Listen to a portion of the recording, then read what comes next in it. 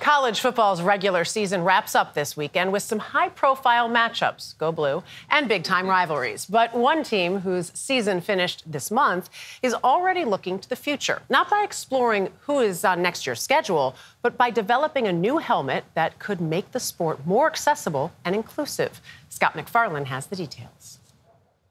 In the hard-hitting, hard-knocks world of college football, for Coach Chuck Goldstein and his team, first, we don't have a level playing field. We just don't. The game can be even harder. You're a football coach who doesn't wear a whistle. Nope. Goldstein's players are deaf or hard of hearing. Our players never quit. Student athletes at Gallaudet University in Washington, D.C., a university for the deaf and hard of hearing. We won the conference championship last year. John Scarborough is team captain, communicating with us through an interpreter. It's one of the biggest sources of pride in my life. And I feel like we represent Gallaudet to America and to the world. The team uses sign language to call in the plays and the audibles. You can't stand behind a player and tell him what to do. Those little things that you don't realize when you're coaching on a hearing team. They made history long ago. It was Gallaudet's football team in 1894 that, by necessity, invented the huddle. Check. Let's go, nasty. But Gallaudet is plagued by penalties. You ever get a penalty because the play was over? All the time. From late hits and late snaps, unable to hear the refs and the calls.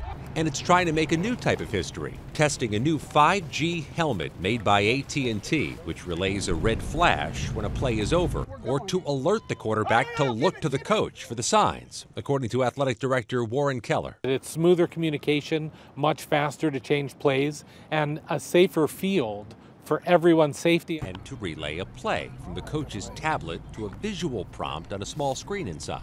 I can get his attention just by hitting one button. It flashes red.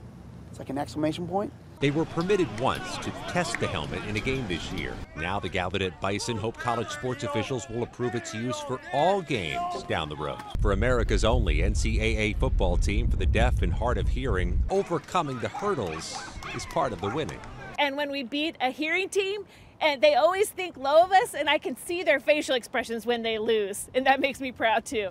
You think the opponents underestimate you? Oh, always. Now this Bison football program's hoping for a different kind of win. They're hoping the helmet wins wider NCAA approval for wider usage in future seasons. And it's a program with a history of winning. They tied for the best record in their Division III conference this season. For CBS Saturday Morning, Scott MacFarlane, Washington. What a great story. We all said none of us knew about the huddle, that we didn't know that. And that technology, for them, amazing.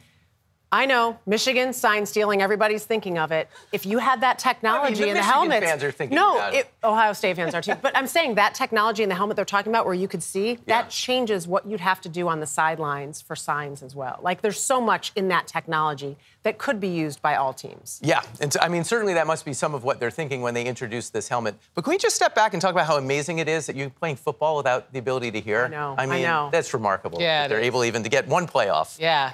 Second team called the Bisons I can root for.